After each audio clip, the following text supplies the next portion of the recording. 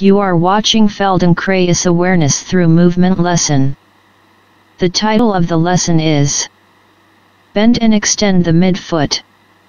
It is easy to bend and extend ankle joint. The same can be said to the toe joints. But we usually forget the articulation of midfoot. By activating the area, the walking becomes easier and fun. Let's begin. Please lie on the left side.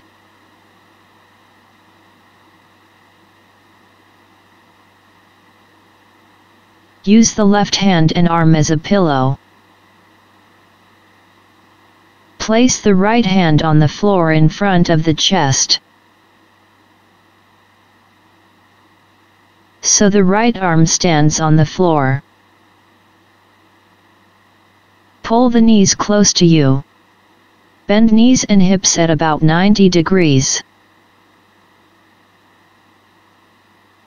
In this configuration, slowly push the right heel down to the extension of feet and pull up toward the head. Move only the heel while keeping the big toes of feet together.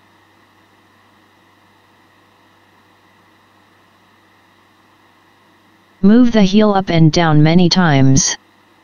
Keep the big toes of feet together.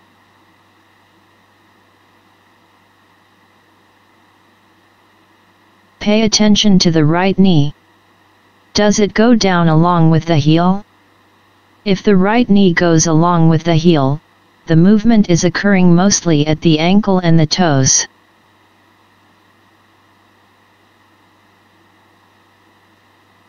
Now move the knee intentionally up and down. You could feel the ankle joint is moving or articulating. You could feel the toe joints are moving or articulating.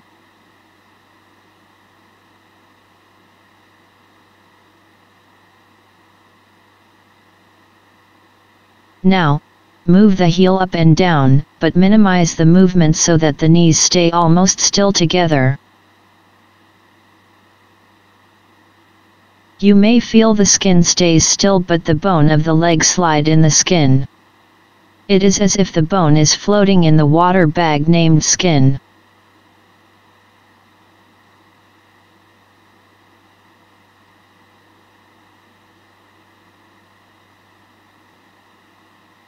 Please rest. Lift the right heel away from the other heel slightly and put it down. The toes stay together all the time. The knees stay together all the time. Repeat many times.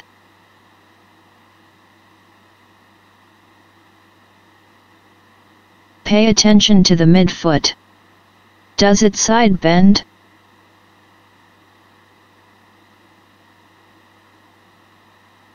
Stay there once you lift the heel. In this position, move the heel up and down in the possible smallest range. Move small and slow. You may feel the midfoot is slightly rolling side to side.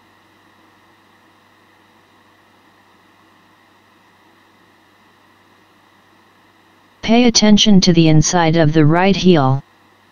Push it down and pull it up.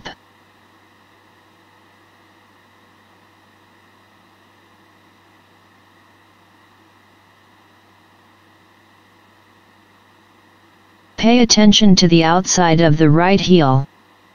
Push it down and pull it up.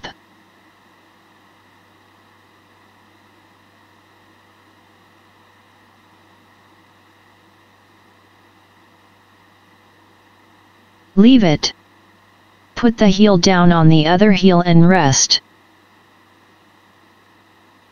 Slowly stand up and walk around to feel the difference between the left and the right foot.